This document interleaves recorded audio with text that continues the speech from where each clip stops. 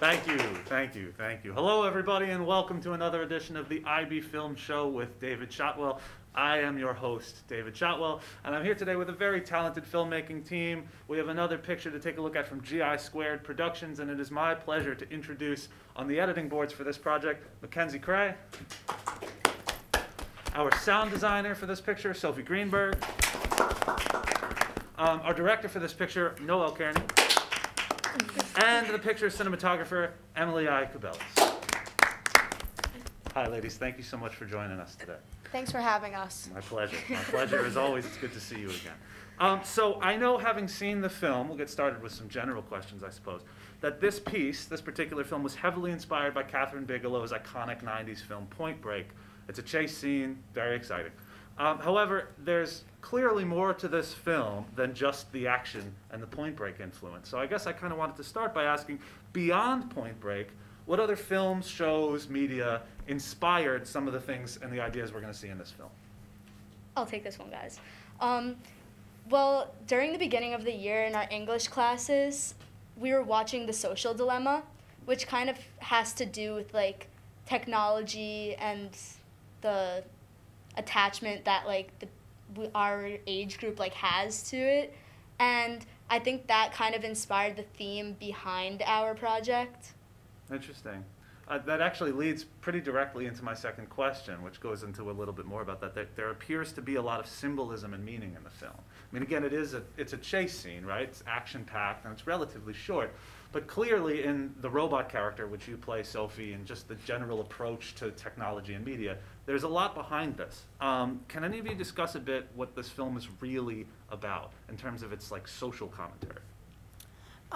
The robot character is supposed to represent the hold that social media has on our age group and really just like everyone in general, because social media is everywhere nowadays. There's really no escaping from it, which is the whole point of our chase and why the robot is chasing our influencer. And again, a really strong symbol in the film, I think, Sophie's robot character. Thanks for explaining that a little bit. That makes a lot of sense. Mackenzie, question for you specifically. You handled the editing on this film, and I understand that this was your first time really running the editing boards on your own. It's a lot to do on this project. There's a lot of cutting, there's a lot of stitching together. How'd you pull it together, given your relative lack of experience with editing? Well, I think it was definitely difficult to adapt to Adobe Premiere from being at home from COVID and then using iMovie. You just put in the video, add some text on it, and that's pretty much it. And Adobe Premiere is a lot more advanced than that, with a lot of different features, and it made it a lot easier. But it did take a lot of trial and error because I really didn't know what I was doing. But at the end, it just made it easier. And impressive. Yeah. Impressive. Thank you. Yeah, it doesn't show. I think the editing shows a lot of real sort of attention to detail and promise. Nicely done. Thank you. Sophie, you specifically handled the sound design on this project, which I thought was interesting, because I know we discussed during production that you were a little bit nervous about your relative lack of experience as a musician in terms of composing music for a film. What inspired your approach to the music on this film, and how did you end up getting it composed? Well, I actually was really nervous to do the music at first because this was my first time doing sound design for any of our films.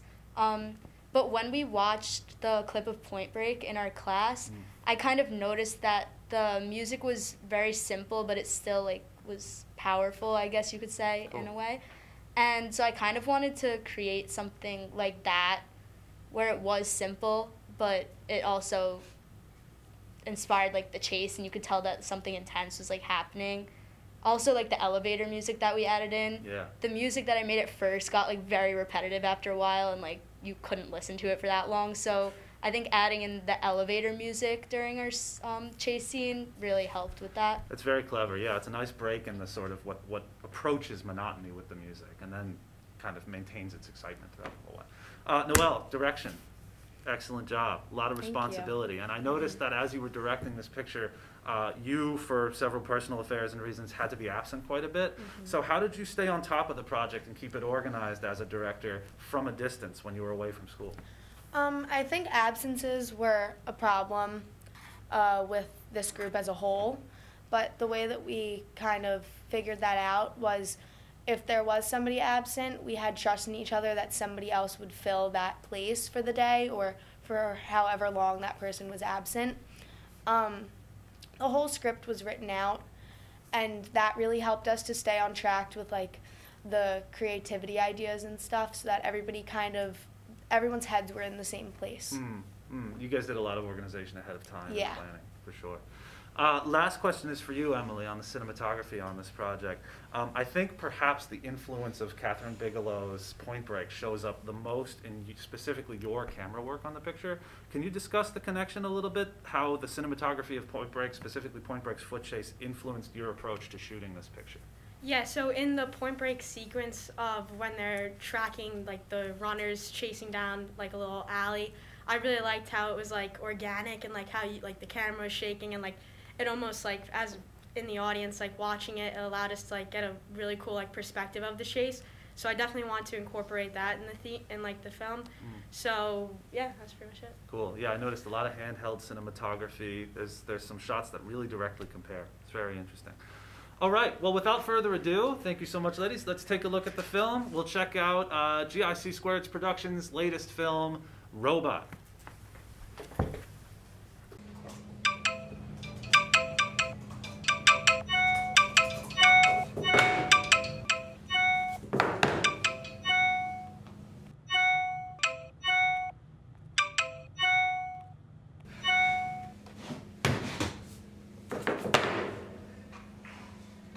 Hey guys, I hope you're all having a fantastic day, and I just wanted to come on here and thank you all for helping me reach 100 million followers.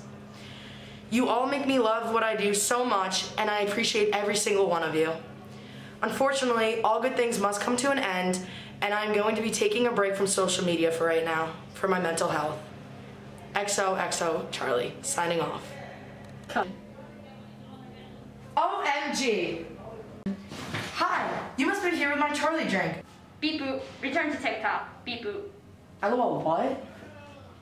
Beep boop, must return to TikTok. Beep boop, must return to TikTok. Beep boop. I'm starting to think you're not my Dunkin' delivery.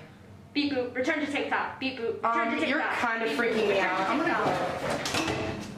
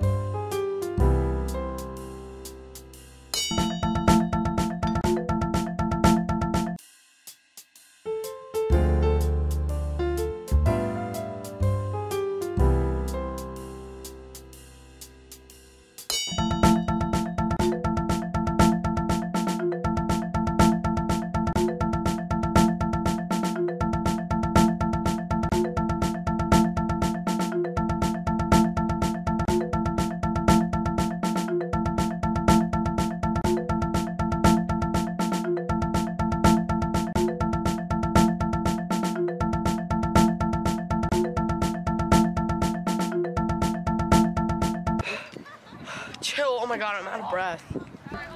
Beep boop, return to TikTok. Beep boop. Why does it matter if I continue as an influencer? I just want my normal life back. Beep boop, return to TikTok.